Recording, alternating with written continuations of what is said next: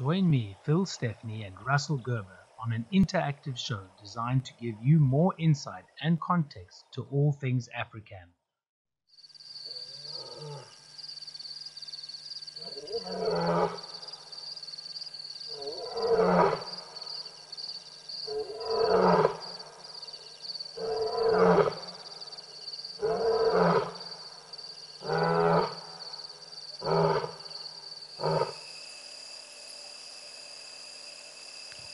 Well, good afternoon, everybody. How's that for a start for nocturnal animals? The ever impressive call of a male lion.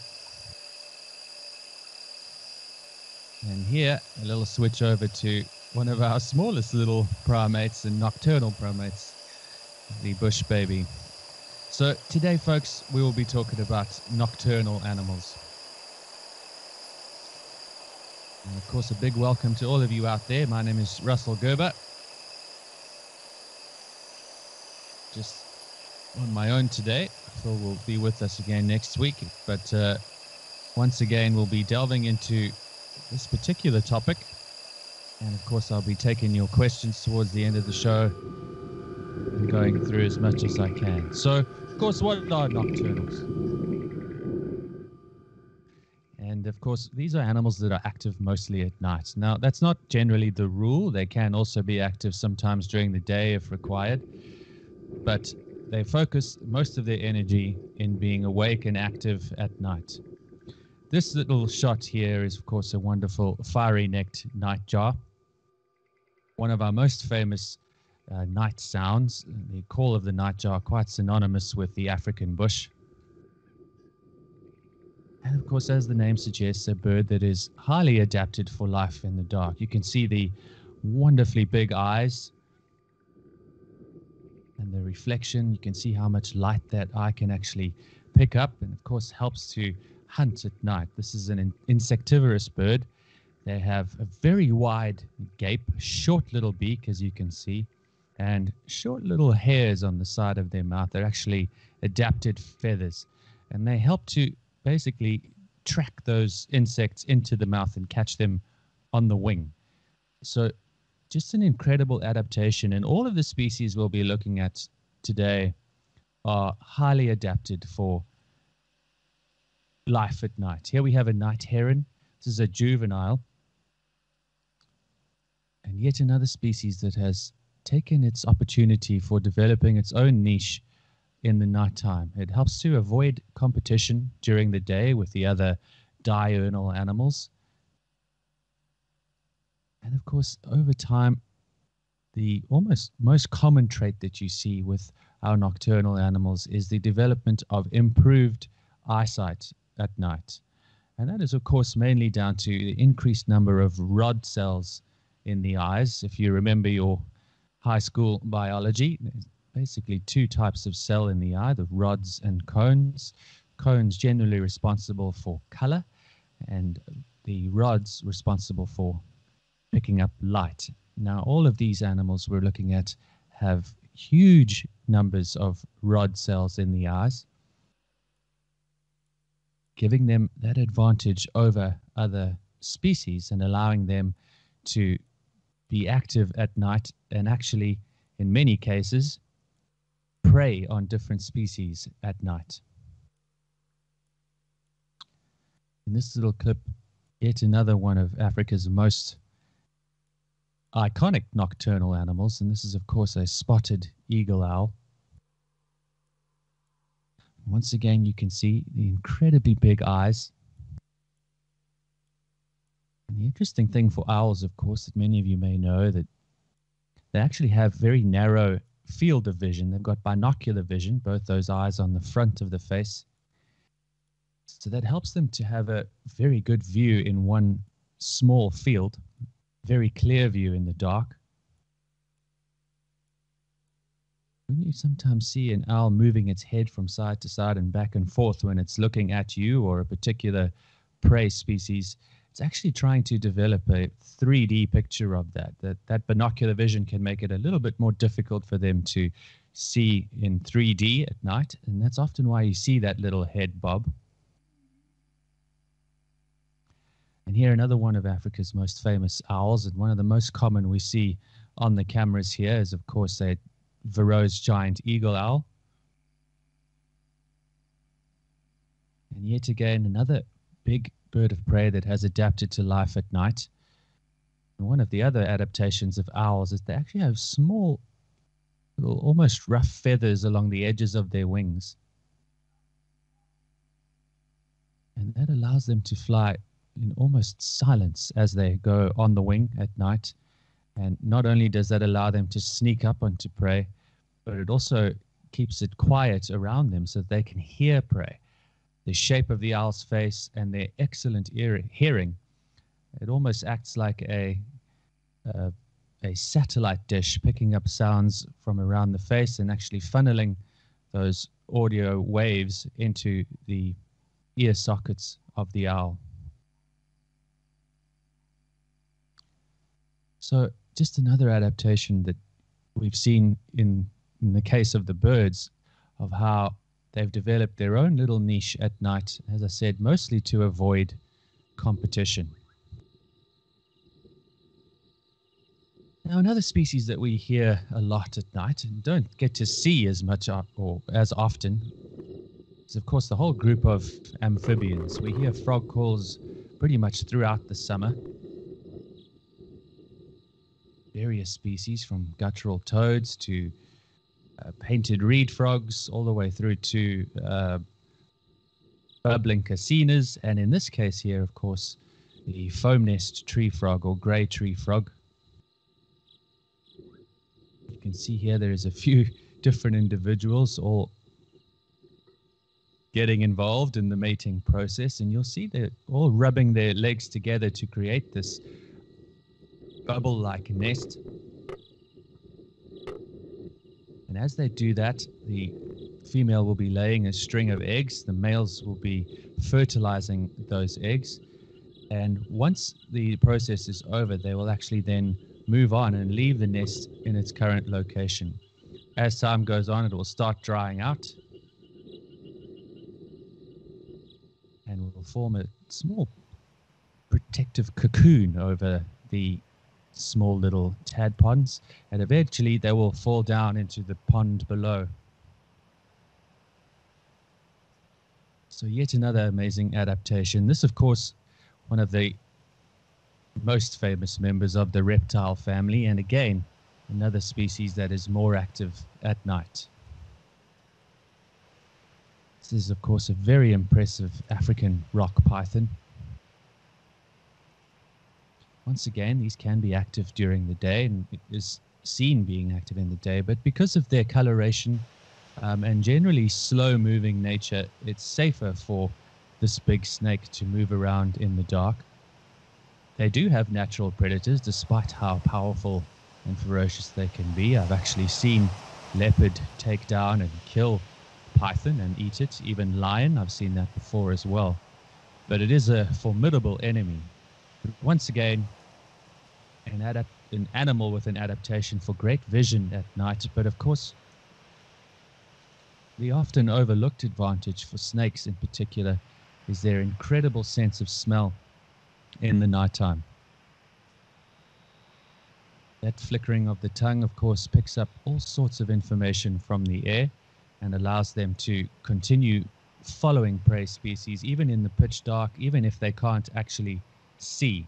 The chemical trails left behind by their prey species really helpful for the snake to actually track them down unawares of the prey species itself. Now, the adaptation in the snakes, of course, is the pit vipers, which have got specialized heat sensing pits on the forefront of their face. That also acts as almost a sixth sense in picking up the chemical and heat trails of prey species.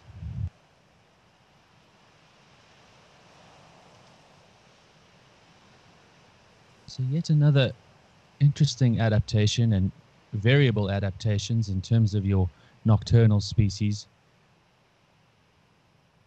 Everyone is trying to etch out their own little piece, giving them advantage over other species at night, and those that, of course, are more active during the day.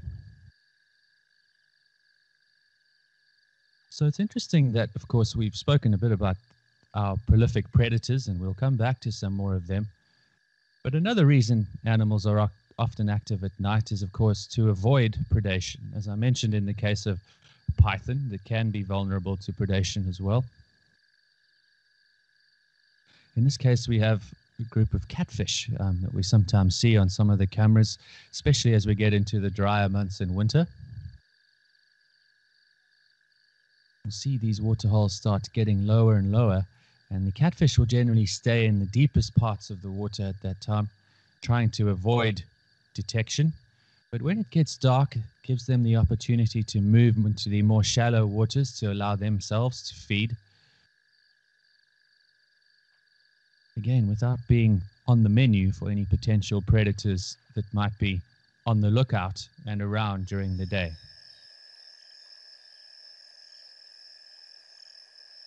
More often overlooked nocturnal species, and by far the most dominant, is of course the invertebrates. Now, the majority of invertebrate species tend to be more active at night, but certainly our arachnids are the most enticing to people. This one is not actually an arachnid, often mistaken for one, known as a whip scorpion.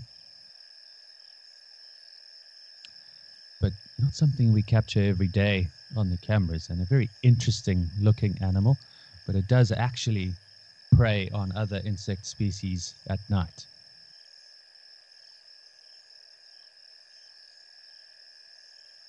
Of course, the more commonly seen arachnid species are, of course, spiders and scorpions. They, of course, tend to be the most worried about and are certainly far more active at night. Once again, for them, it's a combination of avoiding predation. There are a number of natural predators for the invertebrates during the day, from mongoose to birds, even to bigger mammals. But in the case of the spider, like this little clip that we have here, of course, it helps them to have their webs go undetected for flying insects. This is a lovely little video because we get to watch this creation of the web, which is always an unbelievably interesting thing to watch. But once again, an adaptation that allows the spider to complete its web without being preyed upon by potential predators, and then set up its trap to capture any prey that it might be after at night. They're far more likely to capture prey in the dark, hitting the web without seeing it, and without any glare reflecting off the web.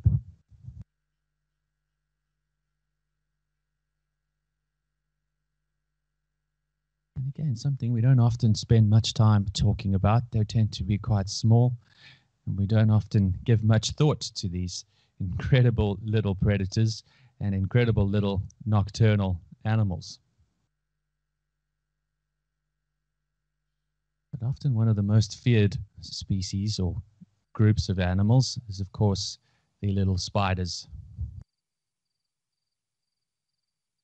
One that is not so feared is, of course, the scrub hare.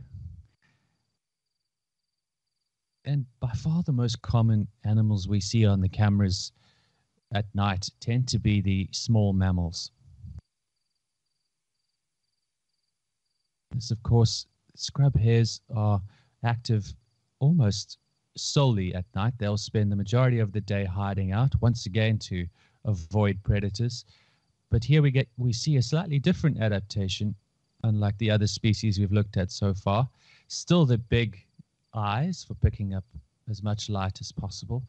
But in this particular case, the most obvious adaptation is those huge ears developed for listening out for any possible predators that might be around. In this case, this little field mouse, another one that has actually got pretty good size ears in relative to its body, even though not quite as big as the scrub air. Once again, these little fellas can only be active at night to avoid predation. The things that people often forget is that the heat of the African bush is very difficult to manage for smaller animals. Here, another one of the common visitors to our cameras, a large spotted genet. And this one thinking twice about eating the remains of what is a small platana frog. You can just watch as he decides, no, I'm too hungry to leave this behind. So again, a species that is adapted for life in the nighttime. Smaller bodies can't handle and actually can't get rid of heat as quick as bigger bodied animals. And it's another reason why small mammals tend to be more active at night or in the cooler months. Here another shot of a beautiful African civet. So again, two of our more common species that we see coming down at nighttime, certainly of the spotted variety. And one that we don't see so often, but certainly one of our most iconic nocturnal species is, of course, the porcupine. This little clip was taken only a few days ago.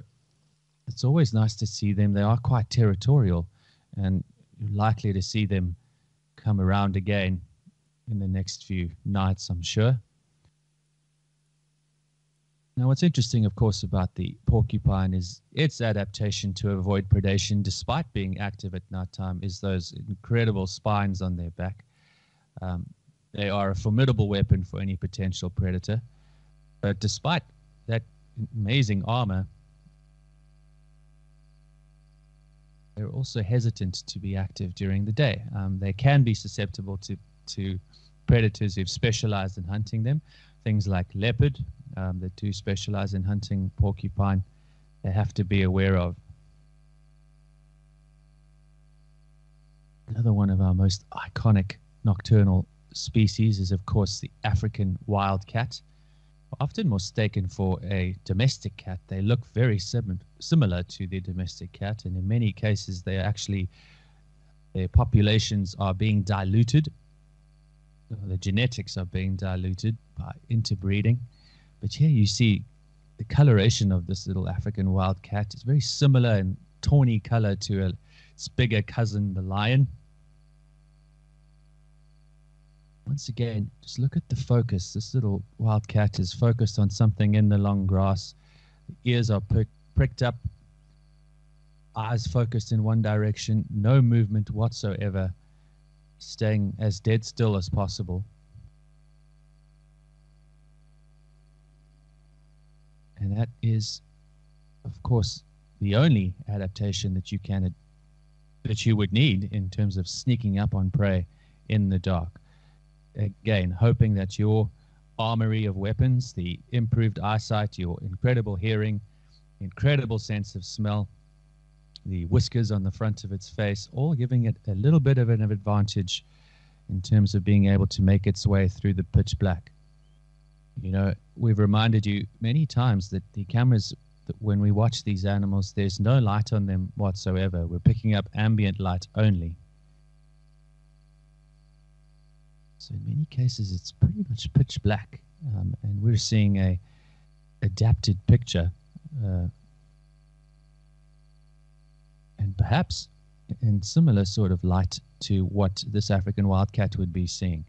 Remember, again, they're picking up all that extra light for those extra rods in the eyes, and they also have a reflective layer on the back of the retina known as tapetum lucida, which reflects more light onto the retina and allows them to see even better in the dark. And here, one of our lesser spotted, mostly solitary mongoose. This is a white-tailed mongoose. It's actually our biggest mongoose species that we see.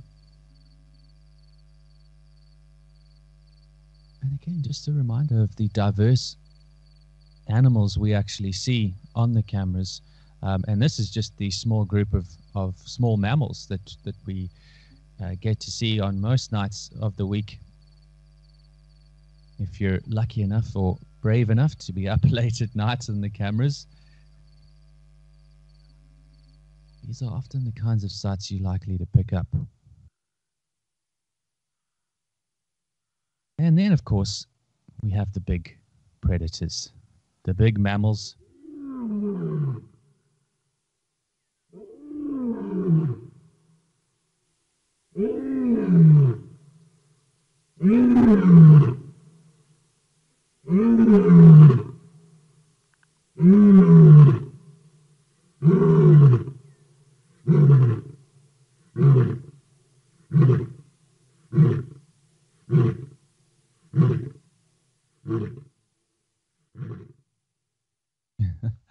I just love that sound. But I mean, what's different about the big mammals than all the other species we've spoken about so far?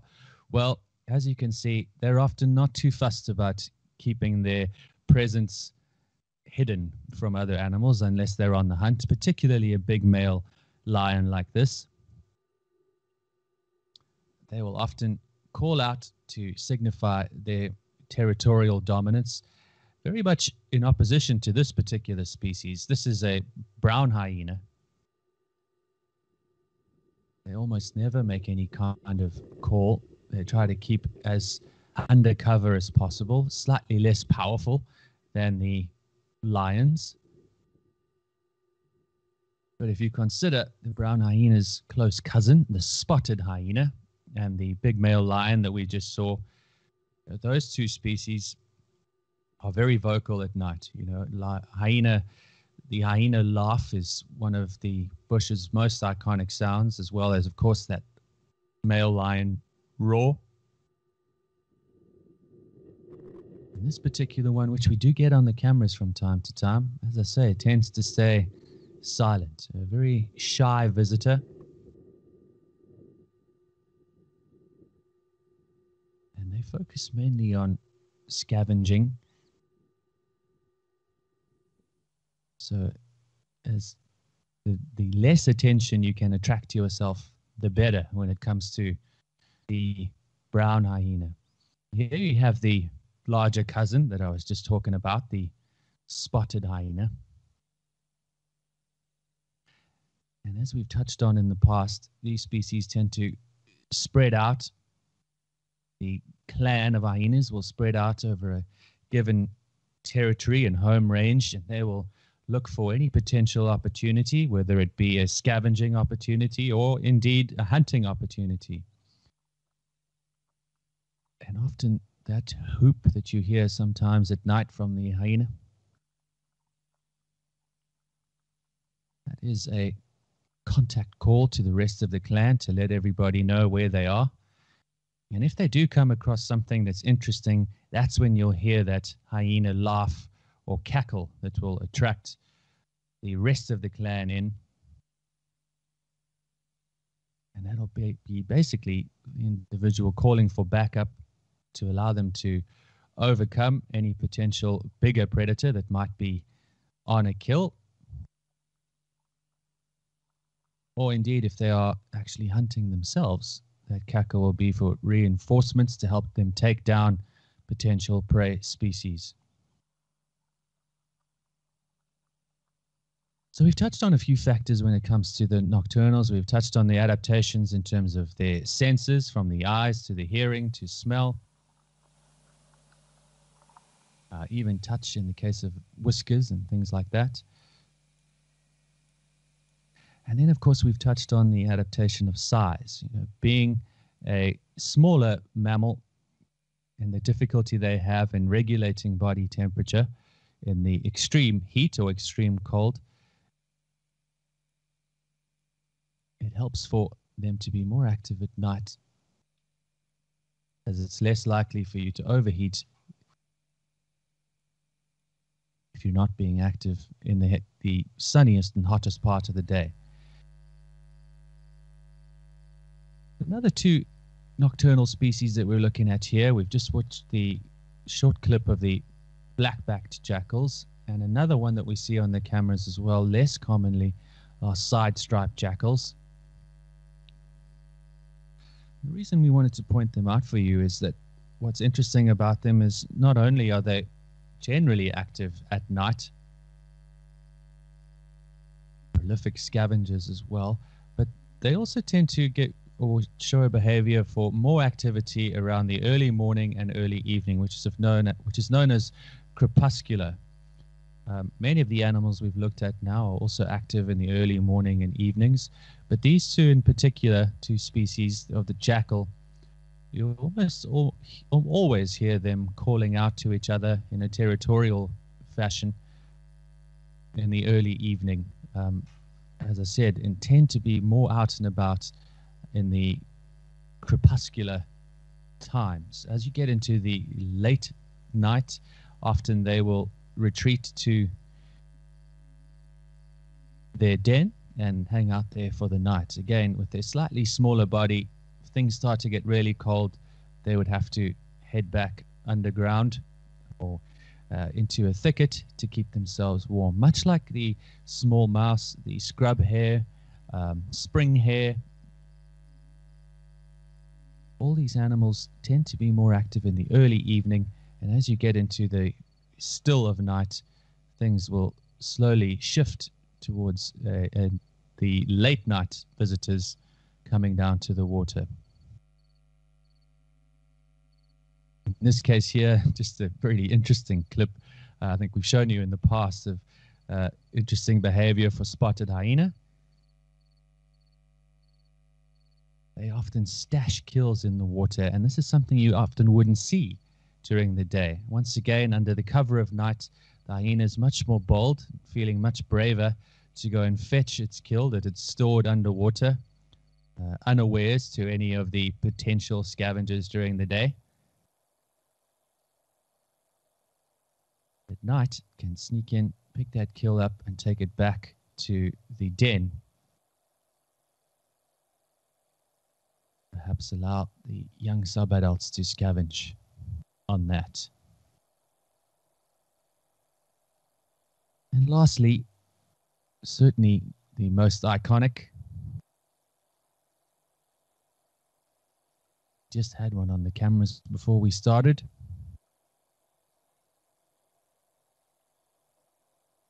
The ever impressive leopard, certainly one of the stars of the nocturnal stage. Been seeing more and more action of the leopards on camera in recent times. Easily one of our most interesting nocturnal species, and one you need to keep an eye out for. So I hope that's illuminated some of the interesting species and interesting behaviors that we see when it comes to the nocturnals that we get on Africam. There are, of course, a plethora of species that we haven't covered today. So it's always worth keeping an eye on the cameras in the hope that we might just catch something that we've never seen before here on Africam. But the silence and the ability to have this incredible vision into the bush at night with the amazing cameras we have on the ground gives us incredible insight into this secretive nocturnal world. And as I say, I hope this was illuminating for you. So just briefly, we got a couple of questions. What kind of snake that was? It was an African rock python. And was it drinking or cooling off? It was actually likely looking for potential prey as it was moving through the bush there, so it didn't look like it was drinking. And then the last question I have, will the larger spotted hyena prey on the smaller brown hyena? For the most part, they tend to steer clear of each other. The smaller brown hyena is far more intimidated by the big spotted hyenas. So they'll generally stay out of each other's way, and the brown hyena will simply run away. Thank you as always for your questions, everybody. It's been wonderful being with you. I'll leave you with this lovely lady taking a stroll at Olifants River.